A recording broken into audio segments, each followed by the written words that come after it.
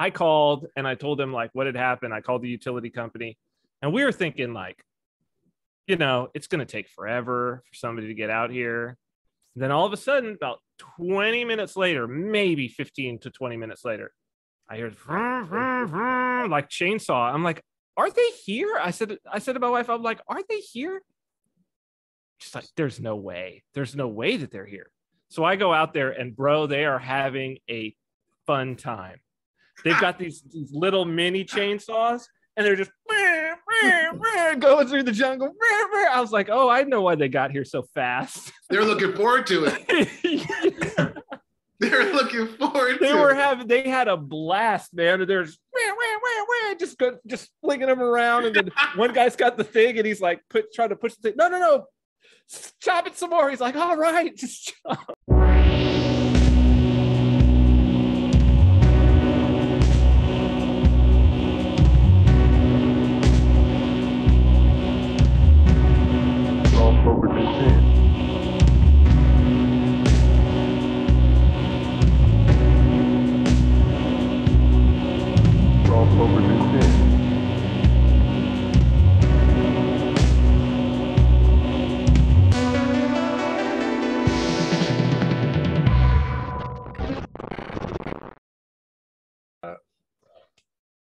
An Orthodox priest monk that we all like, I was talking to him, and he said that it was priest monk Cosmas said that when you push, if you're doing your job right, you're going to get pushed back, especially if you're talking about salvation.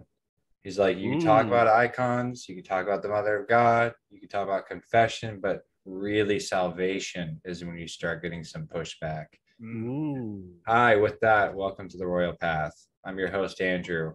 And we lost Cyprian last week for a little bit, but that's okay. I never got to ask him, Cyprian, if you were gulagged and they had to play an album on repeat for forever to torture you, what would it be? Oh, that would be torture? It'd be torture. There was this band, if you could even call them that. I think they were called Crazy Town. Well, that's pretty bad. I think they were called like Aqua or something like that, and it was like early 2000s, and they had this song Barbie Girl. Yeah. Oh, yeah. Bro, let me tell you, I had the unfortunate experience of seeing them live. It wasn't because I wanted to, but it was because in college I worked in DC. I worked security at this bar called the Bayou. And so I had to see whoever was there, but saw some interesting bands. I saw like Incubus, one of their first shows. Like I saw which was a totally different band, by the way. Like some really for torture. Yeah. Yeah. I don't like that. It was a totally different band at that time. It was actually a lot better. But I remember one night, and all the staff there was like, oh, I don't know how this is going to turn out. They had like the pop radio, channel or whatever, had one of those events. And it was just like that band and like just some other terrible pop bands. And I was like, this is as bad as it gets. So I think that would be it for me. That would be it. If they did that, that would be now I've let them know. So I'm sure that that's what's in store for me. I hadn't thought about that. Yeah, see, I think about these things. Yeah. Oh my gosh. So I feel like the ice is broken. Yes. So we had talked about last week, we talked about salvation. Oh, Father, something happened. Sorry. Yeah. My gosh. My wife just texted me. She's like, oh, Bane, why are you barking? And then this absolutely horrific picture of a gigantic possum out front of the house. Oh, no. He's barking at the possum. Golly, that thing is horrific looking. They're gross. They're They're really gross. Bunch of babies hanging off its teat. It's gross. I dig Gross. possums. I like possums. I think possums are cool. You I wouldn't don't like this know, one. man. You wouldn't like Yeah, this one. I don't know. They're not. That's a freaky like- looking animal. That's a demon looking animal, actually. And it's just riddled with disease and Yeah, they're gross. I feel like I'm just coursing through with Missouri blood. I just got Missouri blood. I feel like there's some possum in there somewhere. Like I feel like I'm closely related with the possum. I just feel like Missouri folk are possum. When things go bad, we go run into the hills and hide in trees and stuff like that and rifle through and get garbage. We're survivors, we're scrappers. I don't know what to say. I feel like people in Missouri, like I feel like Ozark people are known for like eating possum. Yeah. do they eat possum? Yeah, it's like Fried? Like a stew or something, like a possum stew. there's like a whole classification. It's like squirrel, possum, coon, and like beaver. Although beaver, I think, is a little bit higher class than that. But it's like that. It's like that trash meat. Trash meat's not the right word. Like a roadkill. Oh, well, maybe in some parts of Missouri, but not a civilized. Well, folk. those are all rodents. Yeah, and critters. Like it's critters. not critter safe meat. to eat them, because a lot of times they're riddled with parasites and stuff. That's what I was saying. They're riddled with diseases. Yeah, no, it's not good, but I just feel like I walk through the night and I see a possum and we lock eyes. We get it for a moment. We get it. It's like, hey, I feel like just because I got that Missouri in me, man, I just have a little bit and like we have something in common, me and the possum. But okay, enough about possums. Guys, stop talking about possums. We're going to talk about the Nicene Creed now. So, okay, so I believe in one God, the Father Almighty, maker of heaven and earth and of all things visible and invisible, and in one Lord Jesus Christ, the Son of God, the only begotten of the Father before all ages, light of light, true God of true God, begotten, not made, of one essence with the Father, by whom all things were made, who for us men and for our salvation came down from heaven and was incarnate of the Holy Spirit and the Virgin Mary and became man. So, last week we had talked about salvation specifically, and then this week, this is interesting. Yes. And I'm gonna really let you guys run with this, because I feel like I'm a little bit out of my league on this particular aspect of it. But was incarnate of the Holy Spirit and the Virgin Mary and became man. So this was kind of like, again, one of those moments. It's God's condescent. It's God's coming down to meeting us. It's God coming down to meet us. It's God. It's God doing what God does, which is, we had the figures come beforehand. We had our Moseses, we had our Joshuas, who were close but didn't quite get it. And finally God was like, all right, well, I'm just going to do it myself. And, coming down. So that's kind of where I thought we would start. But then we were texting beforehand, and it seemed like there wanted to be an emphasis on the Mother of God as well, which we have to, without a doubt. That's our queen. We're talking about. Bingo. So I think starting, it's interesting that you brought up the chronology, because that's been an interesting exploration for me, is that one of the unique things is that this is the first time that it's a woman in the chronology that has this very key place. It's very interesting. But maybe, Father, because you said you wanted to talk about how the Mother of God slays demons, how Our Lady slays demons like crazy. I know we're going to get to that because that's the show. Can we talk about, because I think for some people watching who are not, Catholics will have no problem with this, but I think that this is a hang up for Protestants. Yeah. Dealing with Mary for sure is a big hang up. And then, this coming into Orthodoxy was my first experience with like her backstory with the Proto-Evangelion of James, and like learning about that was that, and that added a whole new twist onto it. So maybe we could start out with just why she's chosen, and the story of how we get to that point, and who she is, and what she represents, I think maybe is a good starting point for the people who don't know. Yeah, I mean, I want to even maybe go even further back, and I would even just kick it off with something somewhat scandalous. Surprise, surprise. But the whole reason why there's a nation of Israel is for the mother of God.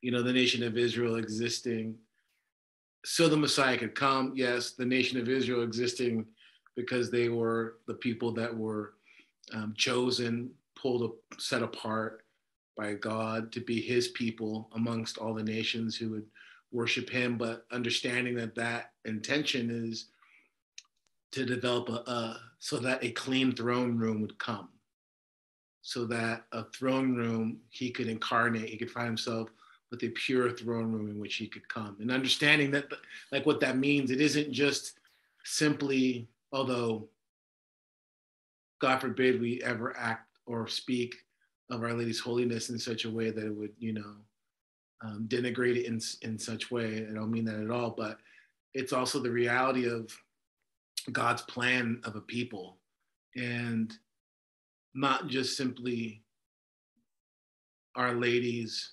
incredible humility and her incredible courage, but also the fact that she comes from a culture that could produce and facilitate a clean throne room. And what I mean by that is, her more spacious than the heavens, as many of the icons of her are called, and her womb being that spacious throne room and a pure throne room.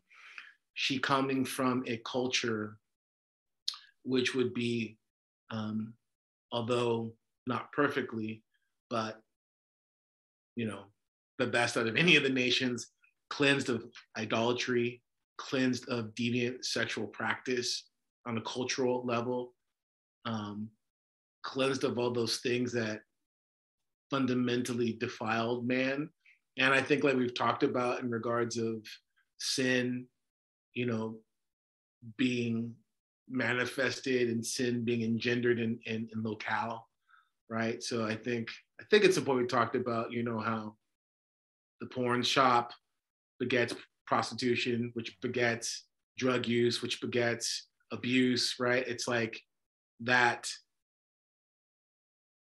I hate to use the term, but that kind of inverted incarnation of sin and the disease, the contamination is a better word, the contamination of sin. Well, a woman who would be free of that, not just as an individual, but she would come from a culture that would be free from that. And so this is the backdrop in which the Mother of God is her potential is made possible in this backdrop, right? In this backdrop of a people that would be freed and sanctified and set apart from all these wicked, foul practices. Do you see what I'm saying? Yes. And then, so this idea of her being then dedicated to the temple at an early age, is this, it makes sense. I mean, as we talk about this idea of the ark, and then she's references the ark as well. Right. She's the ark. She is the ark. That's the, I mean, I hate to say it this way, but like that's in some ways like the spiritual handoff is her being dedicated to the temple. So therefore she becomes part of the temple, matures in the temple. Mm-hmm. And so then she embodies the temple in that regard, right? Mm-hmm. Correct. And maybe not even handoff, but it's the connection, right? By which, we're so influenced by like sci-fi and things like that, but it's almost like, the handoff, the connection happens, and then the kind of locking of the pieces come into place, and you see the fullness of the typology is now the reality, right? The shadow and the foreshadowing is now, caught up to the reality. Like that's what's happening. So you're saying that it was always meant to be it was always foreshadowing her womb. The womb of the mother of God was always what the ark was foreshadowing, was what Burning Noah's bush. ark was foreshadowing. Everything was foreshadowing. Yeah, speaking of Moses, the burning bush, right? Moses seeing, Christ, Yahweh in the burning bush, I am that I am. But this bush that is ever burning but never consumed, this is Our Lady. And so much of our iconographic tradition is pointing to this reality. She's the song of the prophets, as we say in the church. The prophets sing of her. She's the east gate, which the Lord shall pass through, no other man shall pass through, out of Ezekiel. She's the rock unhewn. I mean, just every prophet has spoken of her. Everything points to her, because she is the matrix by which Christ, the Messiah, the King of Kings, the Lord of Lords, God incarnate, comes through. And that is what everyone needs to understand who isn't Catholic, lower C.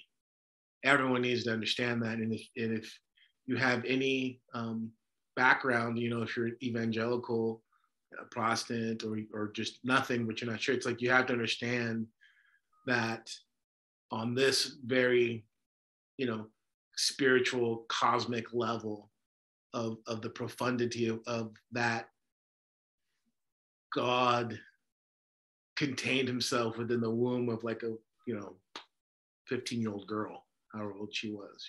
Like it's incredible.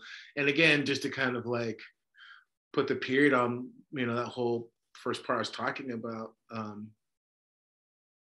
the nation of Israel being set apart, that's what facilitated and made possible her yes, right? Her yes is everything. The fact that she said yes, the fact that she, in genuine, authentic humility, couldn't believe that the Lord would come to her, but she still said yes. But her being able to say yes in that way was made possible by the work of God. Could she have said no? This is something that I've talked about with people before. Could she have said no? She could have said no. Absolutely. Because it's actually in her no, or excuse me, it's actually in the potential of her no that her yes is so profound. Yes. Like I had a priest tell me one time, the priest that baptized me, and said all of the Old Testament, all of it, all the blood, all the violence, everything was just to have a 14-year-old Jewish girl say yes, and like willingly say yes, and to be like, actually, because I mean, God wouldn't force it. So like she, I can't speak too much to this because I'm a little bit out of my league here. All I have really are emotions, but yeah, I mean, that was like, that was it. That's a great point right there, because I mean, that brings us to the point of her being the second Eve. In the way that Christ is the new Adam, she's the new Eve. She's the one who redeems and does the complete. She is the repentance of Eve, right? I mean, in the way that Eve facilitated and participated in the beguiling of her husband, Our Lady, she lifts up and I mean, she lifts up her son, the second Adam, instead of beguiling him. She gives life instead of taking it away, right? She provides, the humility instead of the kind of to some degree the brazen impudence of Eve.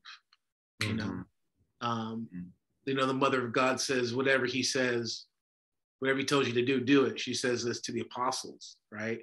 About the Lord, right? In the wedding of Cana, whereas Eve is calling shots to Adam. You know what I mean? Like this is that distinction. And just so we don't get a bunch of people in uproar here, I'm not coming from some sort of chauvinistic bent on it, because although yes, I just said, she says whatever he says, you do it, but she's throwing commands at the apostles, right? So let's not get it twisted, right? She's she's fully aware. And another thing, I was just speaking about this with someone last week. It's like her silence in the scriptures is incredible, because her silence is actually part of how the loudness in which she speaks in the church is that's the backdrop of it, right? She's that great surprise for those who come into deep relationship with the kingdom of God and his king, right? Because we have a king, and the king has a kingdom, and in that kingdom there's also a court, and in that court is his mother, and all of that is real. And every king and every court that has ever existed is at best a poor shadow, if not unfortunately a mockery. But the reality is like the only reason why we understand this concept of a king and a queen and a hierarchy and all that stuff is because it exists in heaven. This is the pattern that God has established. It's not the other way around, right? We didn't create these ideas and project them on some sort of, fictitious, quote unquote heavenly hierarchy. It's the other way around. We got the echo of the reality, And she also, like, to that thing that you were going to say a second ago, Father, about her saying, whatever he says, do it. Like, there's accounts, and I'm thinking of one specifically, and I don't think it's necessary to regale the entire account because it's from Elder Ephraim of Arizona, where a woman was basically in the court, and Christ is saying, like, there's nothing I can do. Mm-hmm. And she's like, no, you're all powerful. You are all wise. You can figure out what to do. Like, I know what a relationship with a mom could be. Mm-hmm. Like, I know what it could be with a perfect mom, with a mom like that is like able to say, like, no, I know my son. I know what he can do. You can do this. Mm-hmm. Do it. Like, like there's times in the Bible, and Father, please correct me if I'm wrong, because I could be, where he's like, she grabs his ear a little bit and she's like, hey, no, you need to go do that. And he's like, yes, thank you. And then like goes off. Well, it's not really in scripture. That's like apocryphal accounts of things. But I think to be clear, there's this wonderful icon where if I remember it correctly, it's either in the icon now or at one point in time. At any rate, in part of this icon, too bad we couldn't look it up. It's the Cyprian John. I mean, basically, the Mother of God is. I'm trying to remember. It's. Oh man, someone's gonna correct me on this one, but if I'm not mistaken, what it was someone was. I can't remember if it's her putting her hand over his mouth or he's putting his hand over her mouth, because someone was like, please have mercy on me. And he was not wanting to move on the situation. And this person asked the Mother of God, and she was beginning to just say, you can do this, And he's like, no. And he like puts his finger over her mouth. To kind of like shush her, because he didn't want to he basically didn't want to kind of let this whatever situation pass. I'm looking now to try to find this icon. Yeah, if I can remember the name of it. But I mean, it's incredible. And there's these other accounts. I mean, there's these sayings that you'll hear about, go to his mother because he can't refuse his mother, and it's true, it's true. I think that's one of the things too that I think more than the kind of inherited Lutheran distaste, and I don't mean necessarily Lutheran like the domination, but like, Luther and like his hangups and all the stuff in regards of the Mother of God. But I think one of the problems people have, honestly, is that it's kind of scary to think.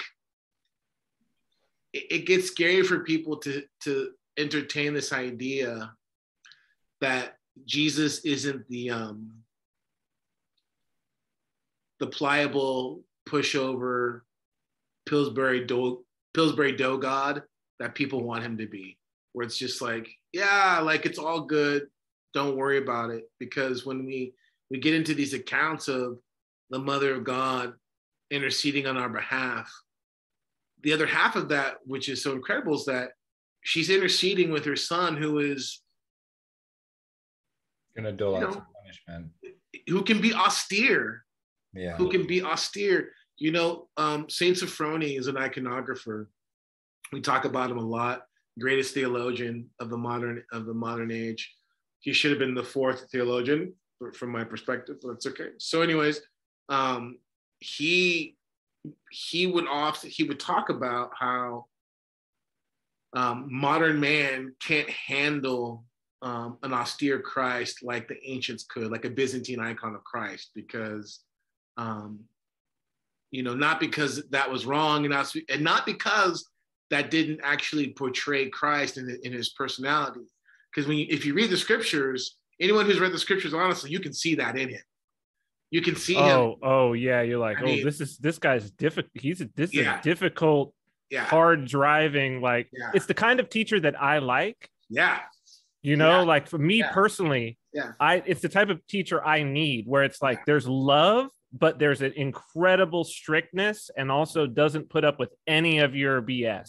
Yeah. I mean, let's put it this way: the great sin of the soft bigotry of low expectations. That's not Christ. You know what I mean? Christ knows what you're fully capable of, but in both ways. He knows how capable of wickedness you are, but he also knows how capable of holiness and love. I mean, and he holds this to account, right? That's Christ, right? So anyways, Saint Sophrony, he's like, yeah, people can't handle it. And again, not because that's not Christ, but because of how weak we are, right? That people need to have this. And I get it. It's one of the reasons why I don't, when I ever paint an icon, unless someone actually asks for it, I don't make a super austere expression, because it is tough for modern people. We're too weak in that sense. Nevertheless, that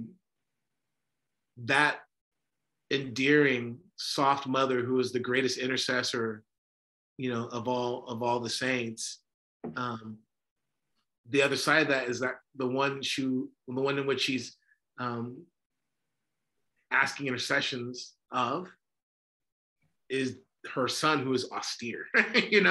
So I think people struggle with that. I think when they hear these things, and again, it's more than just like, well, I don't see that in the scriptures, this and that, because people who go down that road of I don't see in the scriptures, there's lots of things that they do that aren't in the scriptures. In fact, their whole Christian experience, I really don't see in the scriptures, to be frank, right? So that's not sufficient enough. I think on a deep psychological primarily, but to some degree spiritual level, they really struggle with this idea that like, wow, what if what if Christ is maybe not as quote unquote nice as I was told he was or want him to be? It's getting us back to that Onion video, right? It's like, who do you think you're approaching? And this is one of the reasons why I think for some people it's so easy to, unfortunately, to not enter into deep prayer because they don't have reverence, because the God that they're praying to is more like Prince Valiant than the creator of all things, who just staring upon him will undo you to your every fiber, of your being.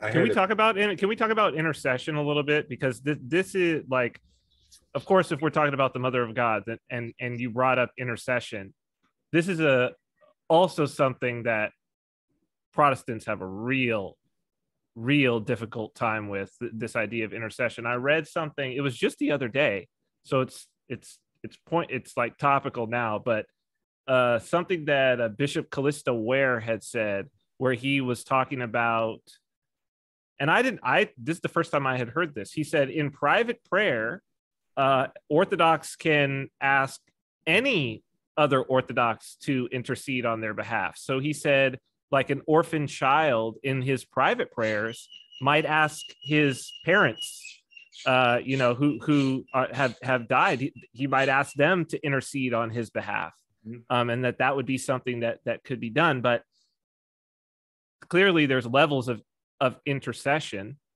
And I think that as we're talking about the holiness of God, this became very clear to me, and it was one of the reasons why I came to you and said I need to be in the church, because my own experience, I have enough of a spiritual background to where I could start to get close. Like I was like, I recognize this, I feel this, I could start to get close. I understand what this is. And it was like being burned. Like it really was, without the framework. And then something that has been very comfortable for me, as people who will know my background could probably guess, is that approaching the divine feminine is for me feels very comfortable. On both sides of it, right? So both the Blessed Mother, and the Devouring Mother, I've been able to approach both in my life, right? I will not go to the left side at this point in my life, but just how do we, because this aspect exists in like many other traditions, small t, of the divine feminine offset with the divine masculine, but it's different in our tradition because she's interceding to something that's bigger even than I guess the logos might be the masculine, but then interceding even to the larger entire Trinity. So can we talk a little bit about like the process of intercession? Yeah. And then can we talk about why she is the intercessor? Yeah, the greatest. I think the thing is that she's the greatest because she's most pure. She's the mother of God. She said yes. She is authentically humble. She suffered unlike anyone was able to suffer in regards of giving birth to life itself, and being aware of the absolute crushing wickedness of reality of a fallen world, which would slay its author, slay its sire, right? That, I mean, to be aware of that, to ponder these things in your heart. It says in Luke about, she meditated on these things and pondered all these things in her heart, speaking about, the incarnation and what was to come. I mean, we can't even really imagine what kind of insights into reality she had, but we can assume they're pretty profound. There's this really interesting. There's an akathist.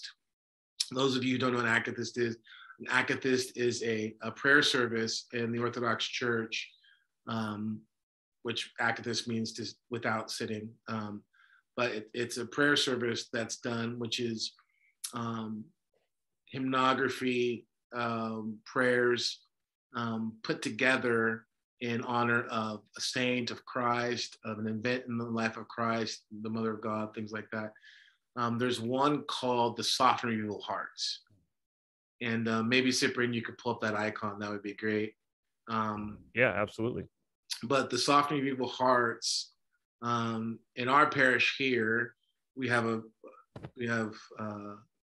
fairly strong local devotion to Our Lady in this icon.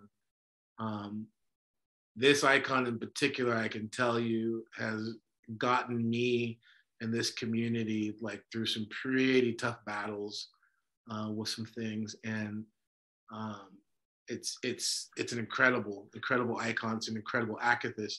And the thing that's striking about this akathist is when you pray it, the title can be misleading for someone if you're kind of approaching it at just from one simple perspective, because as you go through the akathist and you're praying it, you're kind of struck at like, well, this is just kind of like history. This is just kind of like laying out the things that she's encountered. But then as you've prayed it, and I've been praying it for years now, it starts unfolding things, and you start realizing like, Lord have mercy, I'm seeing, I'm yeah, I'm beginning to see the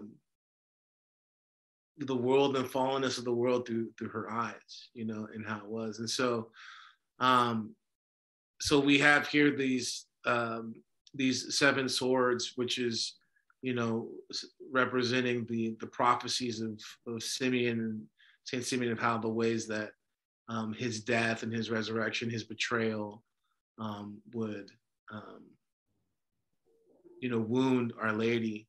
And so this icon, from my perspective, is one of the great examples of why she's such an incredible intercessor, is that her sorrow and her suffering come together in such a way that she's never embittered. She's never twisted. Her perception, her vision is never distorted. She's made all the more pure by the pain and the suffering. Whereas for us, the pain and the suffering distorts us, it twists us, it turns us into villains, yeah? But for her, it purified her, it made her all the more brighter, made her all the more loving, and made her worthy of every veneration and honor afforded to her. So this is a key aspect, I think, of why she's such a great intercessor. If mother, Yes. may I ask really quick, what's the difference there? What's the difference? Why does it soften her heart, and why does it harden the heart of other people, like that suffering? Like, well, just on, like, I guess, a base emotional and spiritual level. Sure, because in the same way that she fully had Christ in her, right? That's why it softened her and didn't harden her, because of her connection to life. And this is important, because when we therefore have Christ in us, in a way analogous to her, our hearts will also be softened when we suffer and not hardened. The heart that hardens through suffering is the heart that does not have Christ. Wow. Yeah. Wow. Yeah. That's, you know, it's really interesting, because I think this was one of the concepts. I think it was, perhaps, as I understand it, Father, maybe maybe kind of what might have potentially been something that was like on your radar at a certain time. It's and this connection through the divine feminine, but this idea of how the inversion of that is the devouring mother, and how we see that, how I've been talking about the rise of the devouring mother as like, and not even having the background of the Theotokos to be the counterpoint, but always understanding that, of course, if you're going to talk about the counterpoint of the Blessed Mother, she there's no, in the course of humanity, there's no greater representation. She is the ultimate representation, and I think everybody knows that. Like, of all traditions, all faiths, there's no, if you're like, who's the representation of the Blessed Mother, they're like, I mean, even Muslims, Mary. Right? Even Muslims who deny the Christ, they honor her, right? Yeah, exactly. And but this is so interesting what you said there, that the suffering softening the heart of a Christian, right, but hardening the heart of someone who has the inverse. And it's so clear, like right now, this is what's going on, that it's like suffering, and then let me lash out, let me find a scapegoat, let me find a target, let me find something. Correct. Hey, Cyprian, I'm really sorry. What is the devouring mother? Yes. So this is, by the way, forgive me, Cyprian. Go ahead. I hate to do it, because I wanted to say this to you the other day. Go, please. I think this is one of those great examples where, if we can post whatever, I think you should link, if you still have it. Yeah. Like, you need to link your talk on the devouring mother in there. I think people should have it. Okay. Because you got, forgive me everybody for plugging, but Cyprian's got some incredible stuff that he's done. And just, I think people should have access to it. So definitely link that in the, whatever. I will. I think probably the best talk I had was with Matt Asher.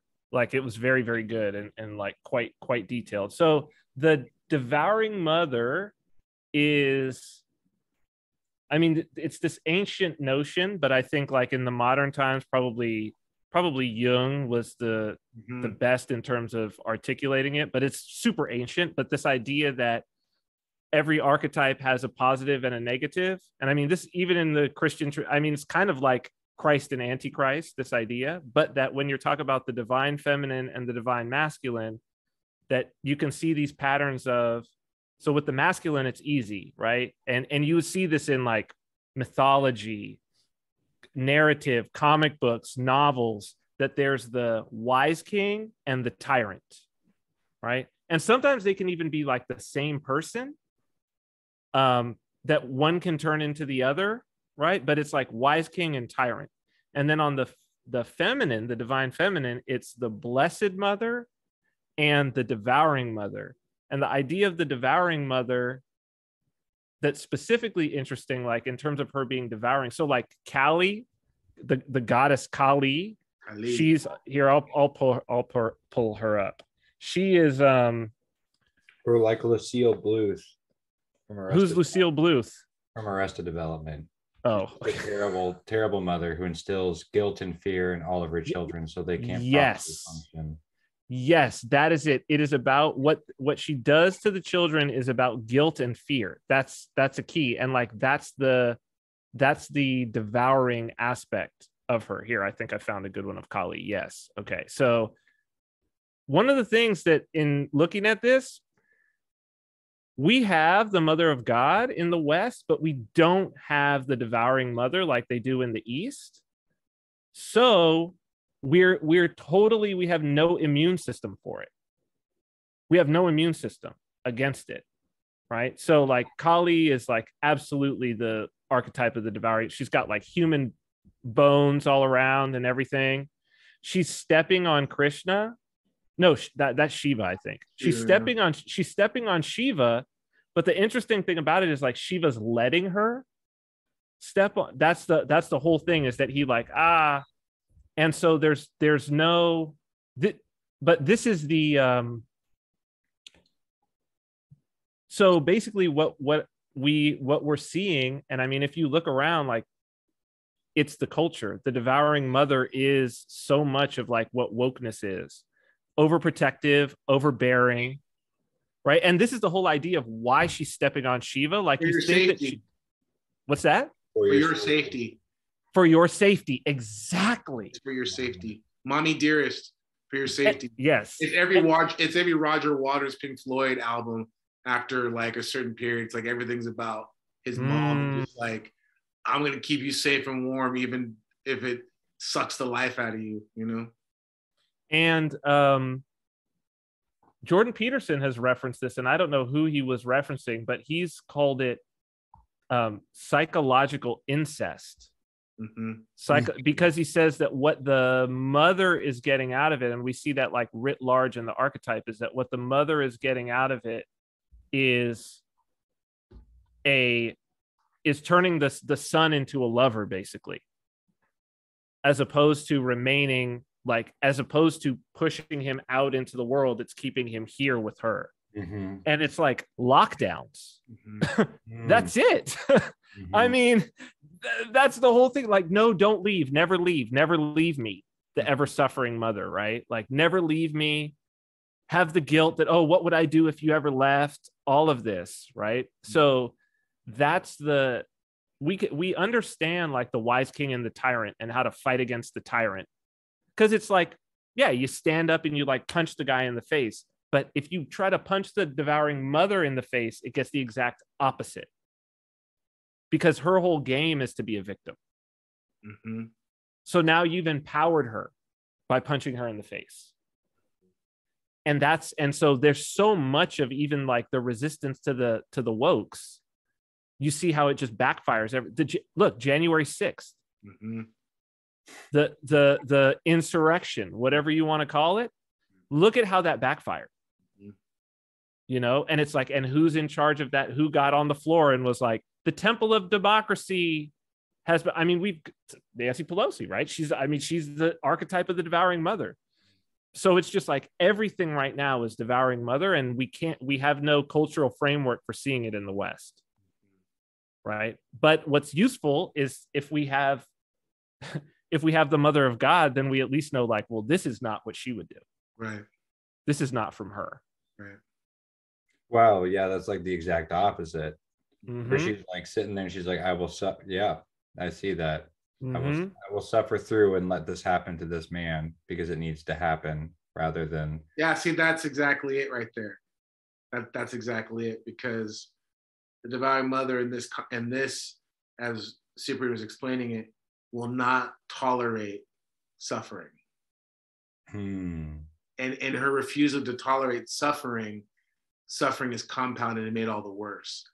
And she actually is a poor mother because she devours that's her.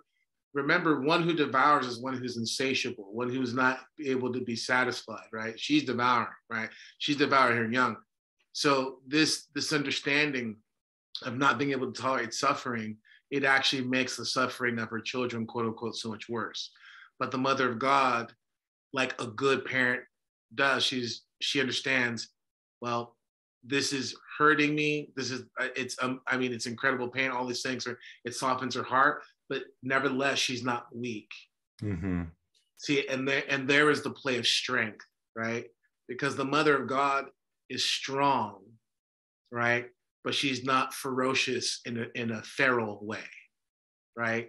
She's strong, but she's also truly selfless, and she's also truly willing to allow the greater good to come forward. This is why she doesn't stop her son, right? Because what happens when someone tries to stop Christ? What happens? Do you know? Like, think about Peter, right? Oh, sure. Peter says, "No, Lord, you'll never let you go to the cross. Get behind me, Satan. You care for the things of man, not for the things of God," right? The Mother of God fully understood the absolute necessity of the suffering of her son, but was never hardened to it. You see what I mean? This is the big difference. And she was willing to endure. She would endure it because that was the righteous thing to do. That's the righteous thing to do. She is the great archetype of motherhood and parenthood, in fact, right? Because we fail as parents on a biological earthly level because of our weakness. How many times do we struggle with having to let our kids go through the hard things they need to go through? Yeah. All the time. All the time. And it's not because of them. We say it's because we love them. It's not. It's because we're weak. It's because we don't want to endure the pain that we're going through seeing them suffer. But it's like, that's a lack of love on our behalf. It's like that thing that you were talking about the other week where it's like we want to eradicate homelessness and, hunger because we don't like looking at it. Right. Like that suffering may be for the betterment of that person, but rather we just don't like looking at it. That's right. Rather like, yeah, that people say I can't bear to see my children in pain. Right. And it's like, well, that's not right. As I think about it right now, you're so weak then. And that's terrible for your children. It's absolutely terrible. And I would say, I know we don't want to get too much on a rabbit trail with it, but like, what the heck? I mean, that's the big thing about the Devouring Mother now. And this inability to see people not suffer. Like, look, no matter how you want to cut it up, although everyone here is pretty much going to know how we feel about the virus and all that stuff, let's just say, right, just the sake of argument, let's just say everything was as they said it was, which only a fool believes it now. I mean, forgive me, right? But let's just say everything was as they said it was. We still would have been better off living our life like we had for the last however many centuries up until 2 years ago, right? Because just from the lowest level of all the measures that we did are actually going to make people sicker. Keeping people out of harm's way is actually making things worse, right? That's not even getting into the way it's affected them psychologically, spiritually. I mean, all these things that have happened, right? If we were just able to say like, hey, you know what? We'll do our best, but these things happen. just like we did in all of memory, except for the last 2 years, right? Like that inability to suffer. Do you see what I'm saying? That inability to say like, yeah, this is gonna be rough, but like we got to carry on. You know what I mean? Like let's carry on, right? That inability. I mean, we would have been better in every way, Father. In every single way. You know, way. like I'm not even forget about somebody says, oh, maybe more people would have died. And it's like, well, we don't know that for sure. But like perhaps more people would have died. Perhaps, I don't think so. But part of people dying is going to be how like cohesive the society is. Mm-hmm. And what I saw being pushed and is still being pushed to this day is literally social distancing. Mm-hmm. That's the exact opposite of a cohesive society. That's right. And that's the exact opposite of caring for your neighbor, which is what keeps somebody alive. That's right. Right? It wasn't all hands on deck. Okay, we're going to fend for the sick. If you're sick and then you've recovered, now you get to go into the front lines of this thing because you recovered from it. So now you can't catch it. And we'll line it up like that and we'll just beat it that way. You know, and children are fine. So let's get the children out there doing their thing. Like, let's, because they're going to be okay. And we knew that, but it's just the setup. And we even see it right now. We see it that it's like, everybody's like, oh, there's another wave. It's extremely mild. And they're like, lock it down. Right. If we lock it down. And it's like, wait a minute. Wait a minute. It's going to be a winter of death and destruction, like coming from the president of the United States. And they're in South Africa. Like, no, we just went through it. And like, it's very mild, y'all. Like, it's cool. It's death and destruction. It's coming this winter. And it's like, yo, man. But that's the devouring mother. That's right there. That's the devouring mother. Again, without getting too much on a rabbit trail or going too far down this, because I do think we should get back to singing the praises of the Mother of God in just 1 minute. But it was pointed out to me that there's a fantastic resource page, and I'm going to plug it really, really quick for people who are like me, who often have feelings and inclinations about things, but have a really hard time putting words to it, have a really, really hard time being able to like vocalize what's happening. I'm like, so it's like, but you don't see how it, so like there's a really great resource for that. And that's again, Priest Monk Cosmos's page on the vaccine or the little devils, that basically draws out a bunch of this kind of stuff. And I would be remiss if I didn't at least mention it, seeing as how right now it seems to be coming in waves, and we're right in the middle of one of those waves of apparently everyone I know and love is just going to be dead within like a week, and we're going to overburden the already extremely overtaxed hospitals, like whatever, blah, blah, blah. But one of the things that we hadn't talked about, and again, get back to the praises of the Mother of God in just 1 minute, was this whole canon that's being thrown around about Saint Nicodemus, about if you are to knowingly spread the plague, you should be penanced as a murderer. And this is something that's been thrown around a lot by various people, blah, blah, blah. Doesn't matter. We don't need to name names. And I was talking, I was reading about it the other night, and that argument kind of came into place where it was like, okay, well, that is, man,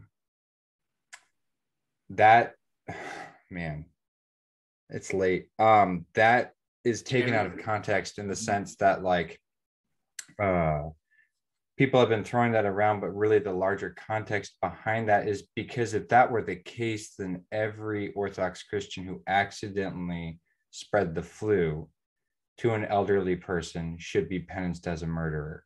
And like that's not the case. Like that's not what's happening. The larger context within that, and again, read this is what I'm talking about.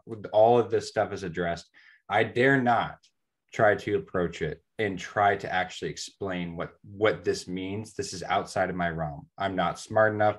I'm not eloquent enough. We're gonna have to link it now because you you've That's brought it up. that's what the Oh, next. it's as good as linked. It's as good as linked. It'll Yep. be linked. So like I said, I dare not try and actually throw my 2 cents in about what this is, but this thing, for the people who are in the know, who have struggled with this question, struggled with this canon being thrown around, there's literally just a page just chopped full of resources about like, these are the claims of what's being said, and this is why it's not okay, and then this is how this links, and this is how this doesn't work, and kind of even using some logical arguments and blah blah blah, approaching things from the spiritual perspective. So I would be remiss if I didn't at least mention that at this point, just because it's such a fantastic, it's so good to have a person who is able to explain things well and have it be able to come back and be referenced. So Great resource. Well, there's also, there's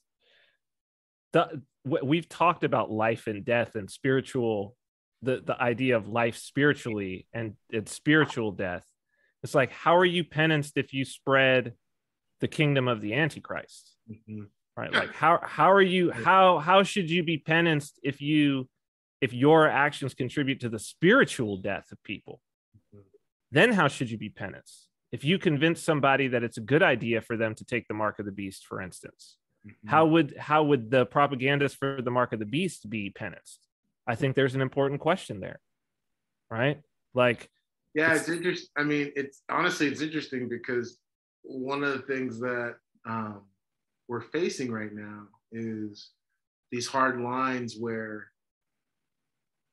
I mean, I've never experienced anything like this in my lifetime. And I think that's the big kicker is most people agree. And no one can think of a time in recent history where the world at one time has experienced such hard line on things, and the church is faced with this real conundrum right now of not just this issue of just such hard lines being drawn, but at the same time not being seen, if that makes sense what I'm saying, right? It isn't just simply black hat, white hat, whatever. But at the same time, it's like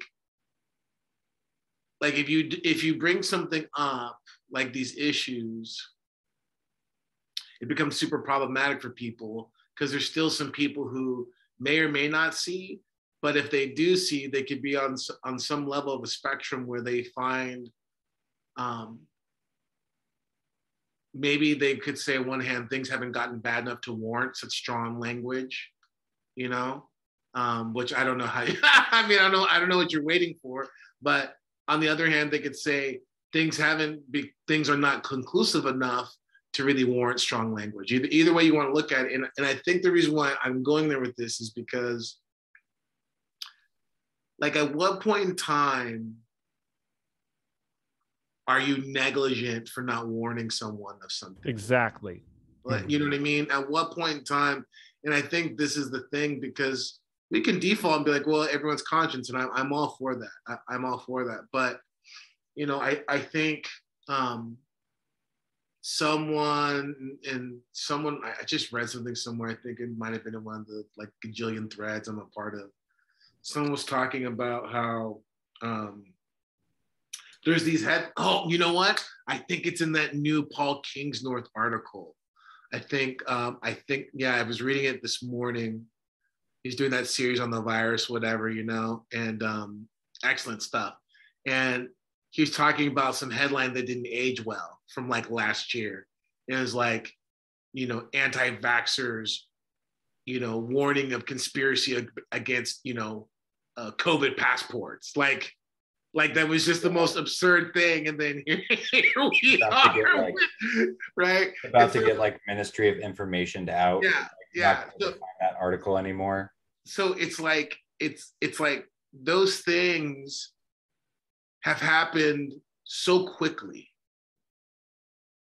You know what I mean? It's happened so quickly, and it's like you start saying to yourself, well, if this happened this quickly, I'm just thinking about the whole giving birth kind of timing or phenomena. It's like the birth pains, they grow more intense and more rapid in between. And it's like a lot of us were thinking, most of us who are where we're at now, at some point in time, last year, we're like, they're going to make these things happen, right? Mm-hmm. A lot of us didn't think it would be here this quick. Like you know what I mean? Like, it's like whiplash quick, right? My timeline's way off. My like predicted timeline, which I've been wrong about a lot of stuff, but yeah.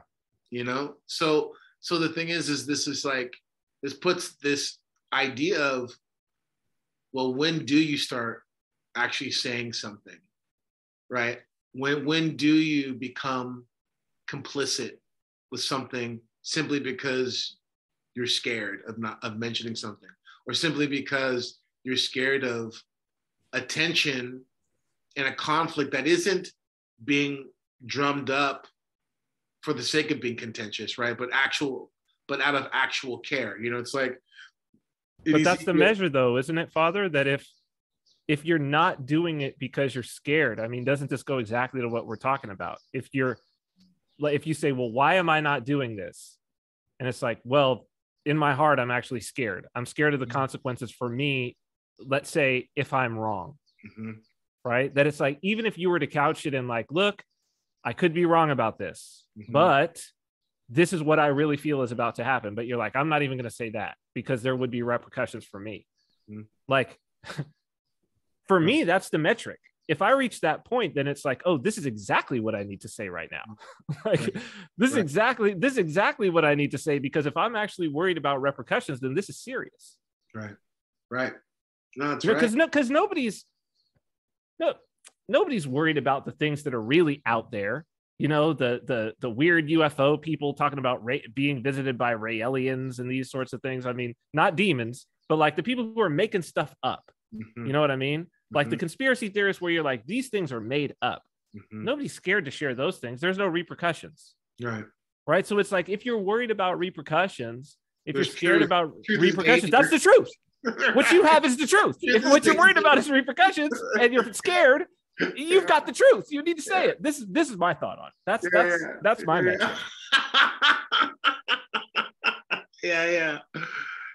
So yeah, I mean, God help us, you know, and this is the thing, kind of circling it back to the Mother of God. It's like, there's a courage that, for me, I don't know, I can't always help but think of courage when I think of her.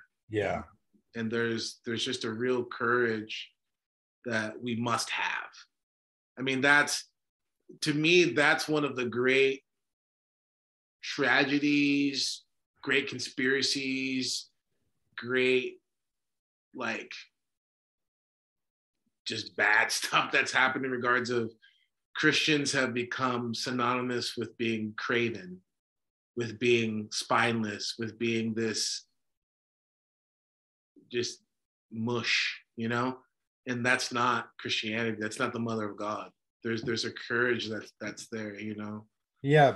And I wanted to ask really quick, to be able to bridge this world, if like, as far as when to say something, as far as when do we actually need to say something to someone, I guess I worry a little bit about acting like Peter, of like running up and being like, rah, and then like slicing someone's ear off. And then I'm like, I did it. And like turning back to God and being like, is that good? Did I do a good thing? I just went up and ripped somebody's mask off. And I was like, or I like yelled at them outside of Costco, whatever, blah, blah, blah. I haven't. Yeah, but see, that's not that though. See, and again, royal path, right? That's not that. Sure. Let's just be clear, right? But I think the best way to understand it is, it's Ezekiel, and it's the watchman. And the Lord says, look, if you warn them of what's coming, then their blood is on their heads. If you don't warn them, then I will require their blood at your hand. That's what's said in Ezekiel. That's the standard that I think we can look at it from. And so the inference there, what's inferred there, is that it's not a kind of boisterous, arrogant bravado of like, you're wrong, like it has nothing to do with that. I think the context, even the way Cyprian's talking about, is just kind of like, look, you know, it's like, if you're even thinking about how tough something is, but it's like you want to say something, it's like you say something out of love, because it's like, for me not to say something is actually me not loving you. For me not to say something is actually me being more scared of me being uncomfortable or me suffering some repercussion versus like sharing with you the truth. That's not the same thing as, which you're correct, Andrew, we should never fall into that kind of arrogance and that self-promoting kind of bravado, right? But I think, at least for me, I think those are two separate things, because right now we're talking about something as simple as this. We're getting to a point where, you know, people are going to suffer real repercussions on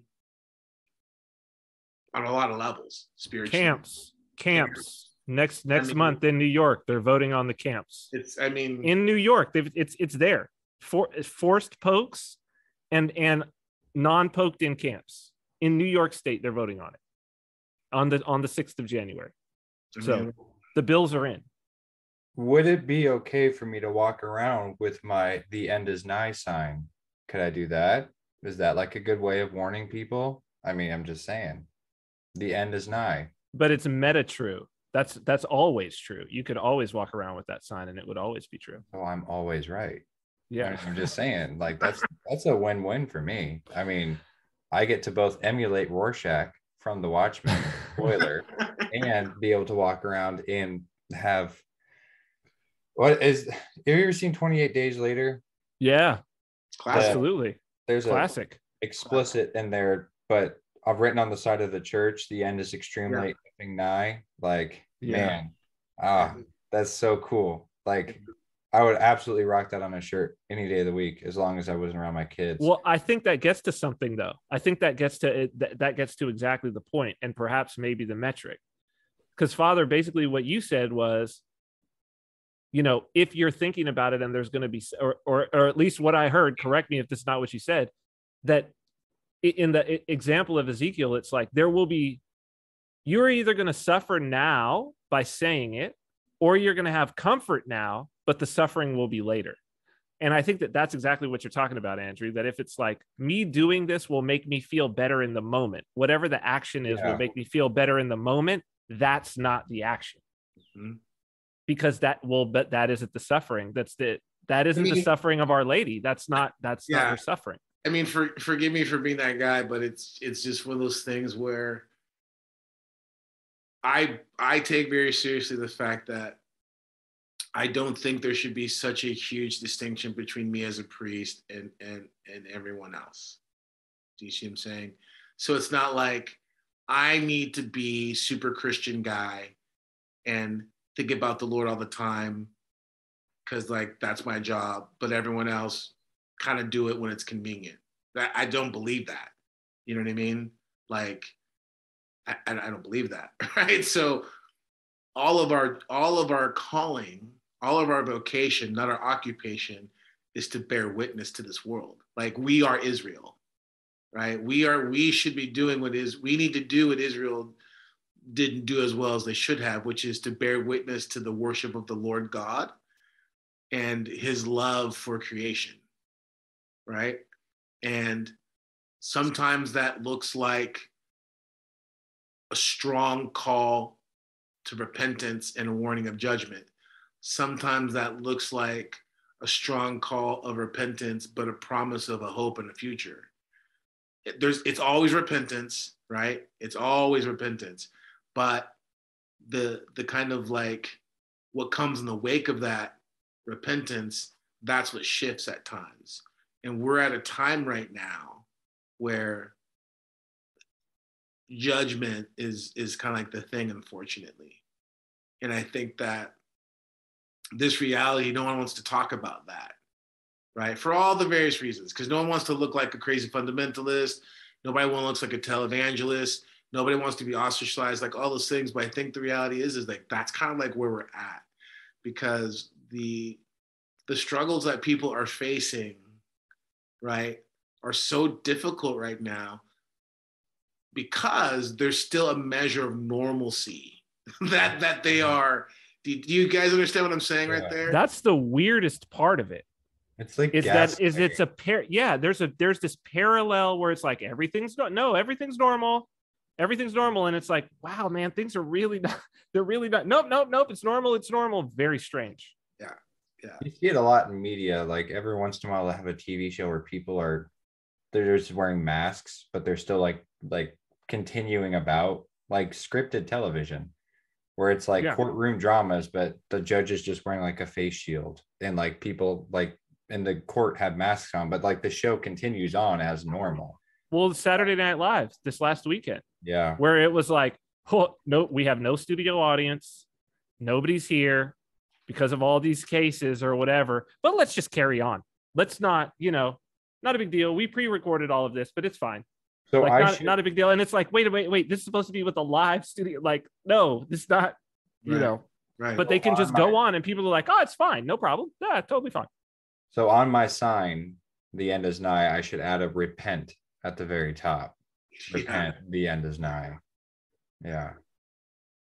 Because it's not enough to tell people then is like, that's one of the beautiful things is there's always something for us to do. Yeah. Getting back to Mother of God, whatever he tells you to do it. Yeah. Right. There's always something put before us that we can do. And I think that's important because even in this, one of the things I've never talked about this. I've never talked about it in private conversation. And if I have with someone, forgive me if I'm wrong. I remember myself not talking about this because it's bothered me so much and it's just left me unsettled. But I'm going to talk about it here for the first time, ever. Here we go. The whole silence is violence thing. Yeah. Okay. I just really, really, really struggled with that because it's so antithetical to our tradition and it's a real twisting. Wow. It really is, isn't it? Man. It's a real twisting. And I think I'm bringing it up right now because the Mother of God was silent, but not complicit. And I think that there's a decoupling there that is absolutely necessary for us. And I think that whole mantra was cooked up from the bowels of hell, to be honest with you. The Lord was like a blameless lamb before his shears is dumb, right? I mean, the Lord was silent before Pilate, right? There is this reality of being silent without being complicit. And I'm just bringing that up also in this context too about saying something or not, because there's a time where the absence of words is actually saying something. And I'm not trying to backpedal here, but what I'm trying to point to is that I don't want us to ever lose that otherworldly aspect, that kind of salt that comes with this operating in a way that the world doesn't recognize sometimes. Sometimes when we do something in a way that the world doesn't recognize it, that's the wake-up call. There's something about you can say the right words, but if you're saying it in the way that the world says it, they won't hear you. Do you see what I'm saying? Because it's at the same pitch, tone, and volume that the world is doing. It all blends in. And so there's Father, I think there's something really interesting here. And it's like, it sounds like there's a contradiction, but I don't think there is. And so I just wanted to wade in and because this struck me because it's been something, this has been an ongoing conversation that's been happening in or in the circle that I'm in. And I think, the two sides of when to speak and when to be silent, or when to express your thoughts about this is what I believe. And at what point is your silence are you complicit in the thing? For me, in that vein, it was I'm talking about somebody who is in my circle, friend, whatever, potentially family member, all of these things where I'm having this conversation and they either take it or they don't, right? That it's here it is. It's the Watchmen, right? Mm-hmm. But I'm also seeing now, like I saw a video today, somebody had shared it, and it was like, and it goes back to the January 6th thing as well. And like the what did they call him? The Q shaman, which is like just perfect, right? That like now this dude is locked up, right? It's like American colors, whatever, and all of that. And it's like the Q shot. He's just part of he was their foil. But I saw this guy in Germany, and it's like, okay, this is appropriate, I guess. Like it's an appropriate, it's whether it's appropriate or not, it's like a predictable response. He's yelling at the cops, calling them fascists. Mhm. Oh, Right? In German. Did you see that? yeah. Fascist, I didn't see fascist. And they arrest him. He's Right. not wearing a mask. They're wearing a mask. He's not wearing a mask. They're wearing a mask. And he goes, the cop says, I'm a fascist. I'm a fascist. Says, you're a fascist. Okay, not wearing a mask. You're under arrest. Right. And it's like, I look at that and it's like, actually, silence would have been more powerful in the case of the guy who's going to yell at the fascists. Mhm. It's like, remove yourself or stand and like as a wit and bear witness. Mhm. Right. Because they're not going to be moved. Right. You know, those are the executioners. Right. Like the martyr is there, and it's like the silence is this is the expression, like to the rest of the people who are watching of like of your faith. Right. But it's different when speaking to the faithful or speaking to Right. people who might potentially be interested in that. It's like in that case, I feel Yeah. like then holding back is wrong, right? Yeah, I mean, for me, I guess if I was to give a general, and not in contrast to what you're saying, to me it's all complimentary, and that's one of the things about being a Christian and being Orthodox is that there's this beautiful reality of you have freedom, you have options, but always there's no ambiguity about what's right, if that makes sense. It's complementary and it's paradoxical in that sense. Do you see what I'm saying? Uh-huh. So for me, it's a matter of, again, like I've been teaching the kids in catechism, I'm telling them about when does God's mercy end, right? I think we talked about this before, right? It's like, well, God's mercy ends when your actions, which you have been warned repeatedly over, chastised over, and you cease to desist in these actions, begin to hurt others, right? So therefore, God's mercy and patience for you ends because it's now hurting others, because he can't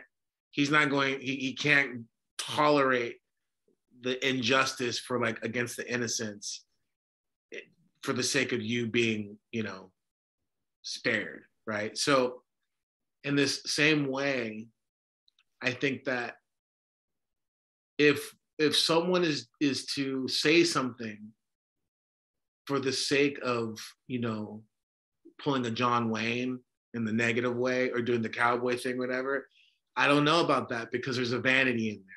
Yeah. There's a vaingloriousness in there. There's like, there's a type of, arrogance in there, right?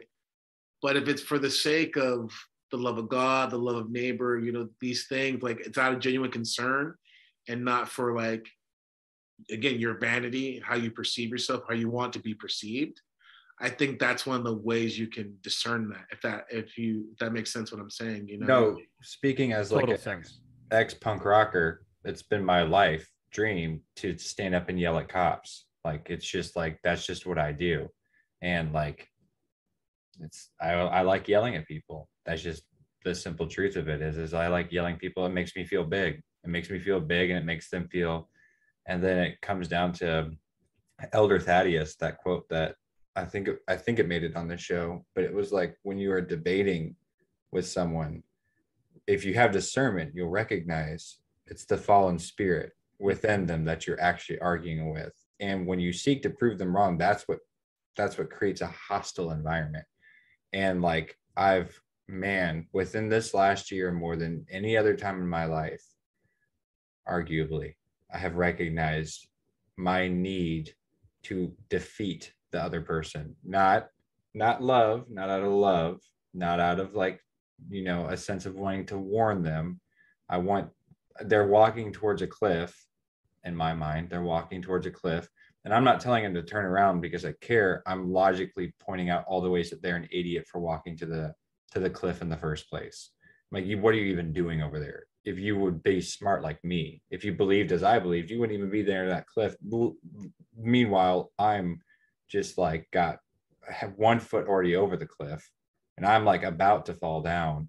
And that whole notion of being the lone voice that stands up and yells back just so that you can be the lone voice. I'm very familiar with that. And it's an ugly, ugly feeling afterwards, because you're like, that was total vainglory. That was total pride. And then that's like, yeah. Because that's the big problem, right? Is correctness is never the thing. Yeah. Right. It's correctness can, and most oftentimes does lead to a problem. Correctness isn't about love, and so I think this is important, because again, whether there's been a couple different prayers. Saint Philaret has a great prayer. Sophrony has a prayer. Baptina elders have a prayer. These prayers speak about asking the Lord to help me keep a spirit of silence if need be, or speaking when need be, asking for that right moment, that right thing. And I think it's real important to kind of keep that context, because we saw last year that the world wants to corral us one way or the other, and we can never let that happen. Like, the Lord always gives us a third option. Like, we don't ever have to just be silent or just be one way. And again, that's the whole dialectic we were talking about last time, of this thesis, antithesis, to get this synthesis. Like, they're pitting up these two sides, and like, you have to be one or the other, but really they're just playing the two sides to get their outcome. And we have to learn to just say, we're not playing your game, period.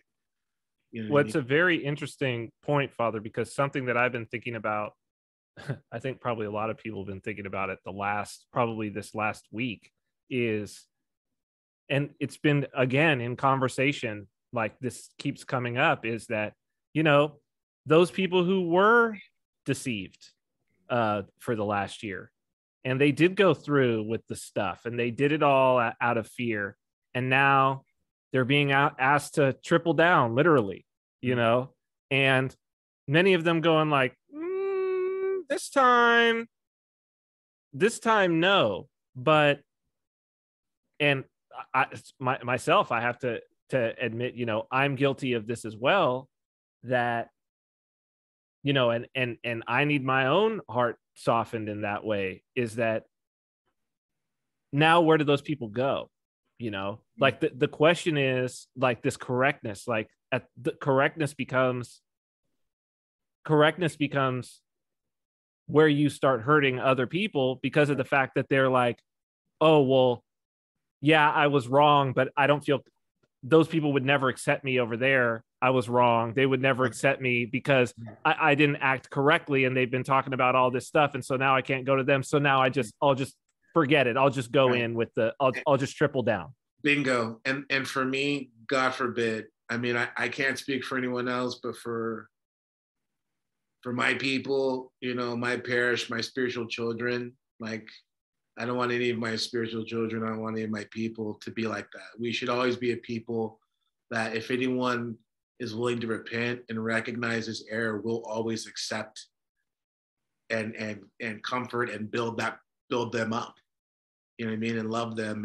And that's because that's what Christ does. That's what he's done for us, and that's not the case. There's communities where they're just all about being hard in the paint one way or the other. And that's not the way, And so, but the shame of that, such a person, I like to put myself in that person's shoes, and I've been in those shoes, right? Like, it's not hard for me to put myself in the shoes of being wrong, because I've been there so many times, right? That it's like, but this is such a big one that the shame is like,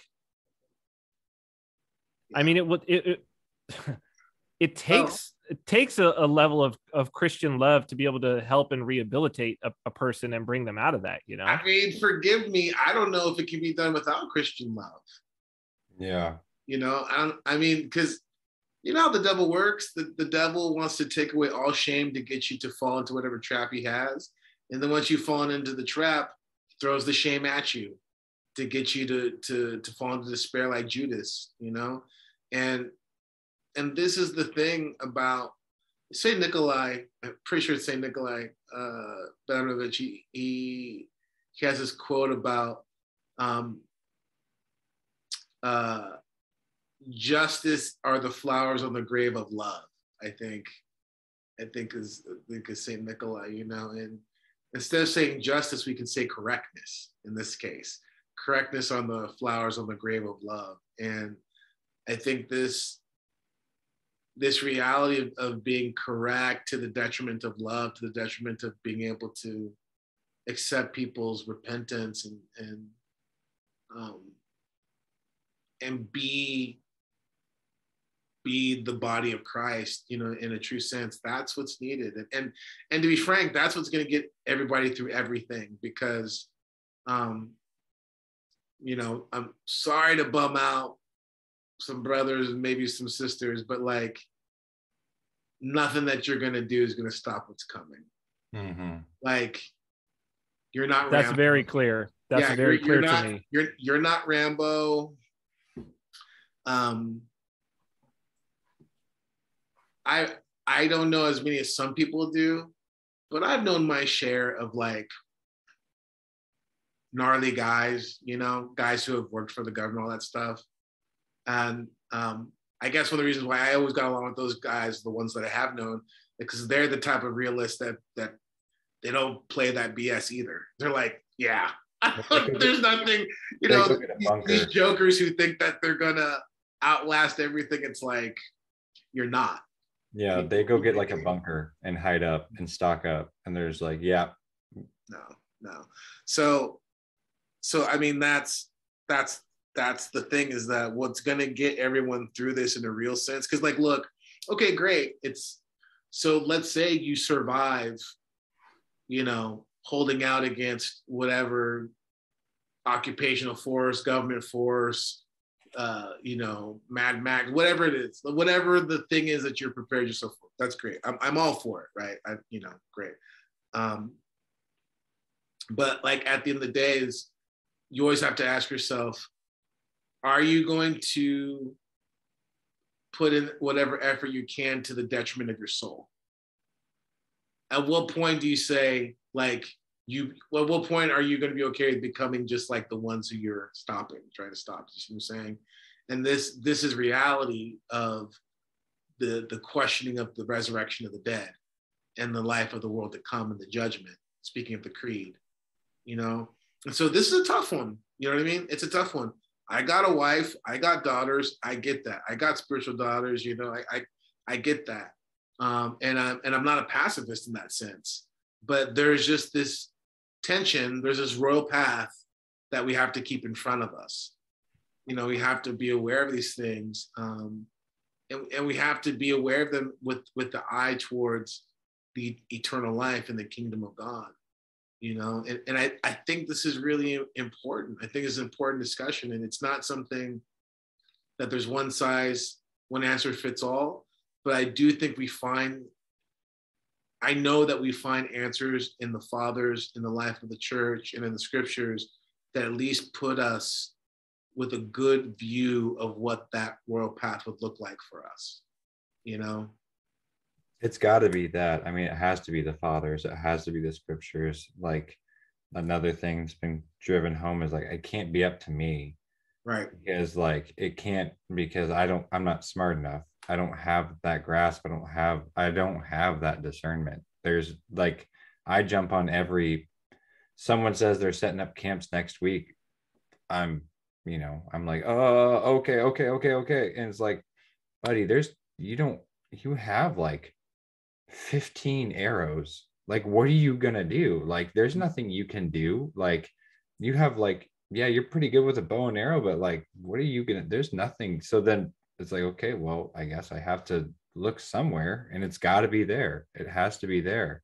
I mean, honestly, forgive me. It's one of those things where it's like, and I don't even mean this in a tongue-in-cheek way, but just like, okay,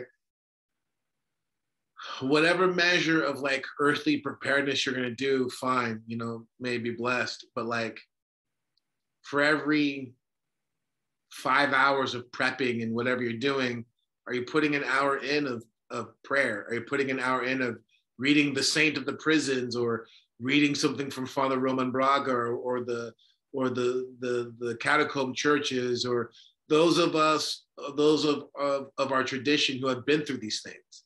Are you actually putting that time into? Do you see what I'm saying? Mm-hmm. If you're not doing that, then something's suspect. That's all I'm saying. You know what I mean?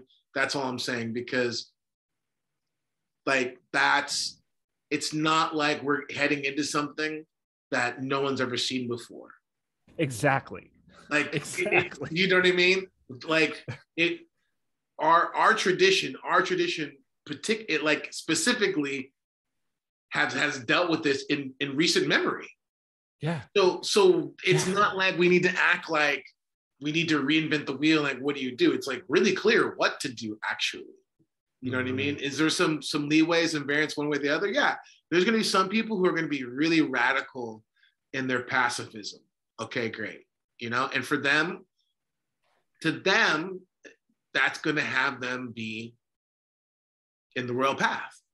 And there's going to be some people who they're going to have a conviction to take up arms to some degree. And for them, that's the royal path. And you can be like, hold on. Sounds like you're just playing double sides right now. No, I'm not. Because if you read the lives of the saints, you'll see it. You'll see both in the lives of the saints, right? But the key thing is that whatever they were doing, they weren't leaning into their own predilection and their passions. They were doing it out of a conviction from God. Either way, right? Whether it was laying down and having their body be made as fodder, or they were taking up arms in the defense of their loved ones, and like whatever. Like it's all in the lives of the saints, which is why it's so important for us to see the lives of the saints so we can understand the gospel teachings. But if you're not doing that, and you're just being like, yeah, I know of this saint who like slaughtered 1 million people, like you're just making something up, that's not going to cut it, right? Because you never know how any of these things are going to play out, which is why we need to be spiritually prepared, right? We need to be, and again, I'm not trying to force the hand here, but I think about the Mother of God, and I think about her meditation and her knowing from the time of the Lord being presented in the temple, her knowing all those years, watching her son grow, watching him change, loving him, seeing him, that he's going to be mocked, humiliated, and lynched, or, put on a cross, basically the same thing. You know what I'm saying? Like that's what was coming, right? So she knew what was going to happen and kept these things in her heart, and was not just passive in the sense of a negative way, right? She did it because she knew that the work that her son was here to do was indivisibly tied to that suffering. And this is the work that the Lord is doing. Yeah. Like that the tribulations that we're going through, that the suffering that's here is the work that the Lord is doing if we'll listen. Yeah. If we'll listen. Because there's so many people that, to your point, Andrew, about it's not just me. Like what I do see from people who are not people of faith is this ongoing belief, and I don't get it, like that they're going to do something, or we need to do something to stop this. Like I keep hearing this over and over and over. We need to do something to stop this. But what I don't see any of those people doing, or they're saying we need to do something to stop this, as opposed to we need, like the thing I need to do is to be preparing myself for what it surely appears is coming. And let's say that it doesn't, you're still better. right? Yeah. Like if you spiritually prepared yourself, like what better? That's what you should have been doing anyway. That's what you were told to do. That's right. That's what you were told to do, you know? And that's right. That's the lack of preparation. That's right. That's right. And that lack of preparation, not as an accusation, but I would just challenge people to think of this. If you every once in a while see your lack of preparation in this sense as lack of faith, then lack of trust, you know, faith not necessarily knowing doctrine, but faith knowing God, right? And trusting in God. I think that can help, because this lack of preparation spiritually, that only really comes if you don't believe in it. If you don't believe it produces any good, right? Mm-hmm. People put the time and the money in prepping with ammo, with food. Again, I'm not anti that, right? But I'm just saying they do that because they go like, I can feel that bullet and I know someone else will feel it. You know what I mean? This food's gonna fill my, like, I get that. This food will fill my belly. I get that. But then on the other end, are you not spending the time in prayer? Are you not spending the time reading the lines of the saints? Are you not spending the time fasting? Are you not spending the time, you know, really preparing your family? Like, are you not doing those things because, right? Like, why? Why? Well, the reason why people don't do those things is because they really don't think that they're gonna do anything for them. They don't, and I hate to say it, but like, if you hear what I'm saying, and if you feel cut, then good. Maybe a challenge to you that you'll begin to put the work in, because I guarantee you, right? You know, this reality of maintaining your soul, right? Not devolving into an animal when you are under pressure, when you're under a type of pressure that you've never been under before. Let's just be clear. A lot of the people who may or may not hear this small conversation, right? We have small viewership, whatever, but just if you think about it on the big picture, so many people have never been to jail. So many people have never been to a third world country outside of being a tourist. Some people have never really known what it's like to be hungry. Like, do you understand what I'm saying? So it's like a lot of people are in for a big shock when some stuff goes south, right? Because and not because it's necessarily, God forbid, it's like The Road or something like that, where it's just complete, you know, cannibals and stuff like that. But I mean, just not living according to the standard of life that you've had your whole life. Mm-hmm. Like, we saw, like, we see the effects now of what people did when they were in lockdown last year, right? Oh, dude, the toilet paper coming off the shelves and all that, like that was pre-lockdown. That was pre-lockdown, and people were put in lockdown, and they had quarantine chocolate, quarantine sex, quarantine TV. You know what I mean? It was like almost like Barbarella. You know what I mean? People were being tortured with pleasure, whatever. But it's just like, okay, they still lost their minds, right? They like, if the Lord tarries, God help us, the effects that these last 2 years. I mean, forget the economy, man. People's mental health. I hate saying that word. The children, Father. Oh my gosh, the children. The children. I mean, the children who have never. I'll tell you what. Who have never seen their teachers smile. I tell you what. I mean, there's one girl in particular who, I mean, oh my gosh, just like, you know, her parents were just all into it. And like the 2 or 3 times I'd seen her, just like the fear in this child's face. It's just like, Lord have mercy. Like, it's crazy, right? It's crazy. And it's crazy because we're not talking about she lived through Dresden. You know what I'm saying? Yeah. Like, you know what I mean? Like, it's like, whoa, like what people knowingly and willingly let me put that back. Obviously unknowingly, obviously unwittingly, because if they realized, they wouldn't do it. You know, no one wants to submit their child to that type of thing, but like that's what the world has done.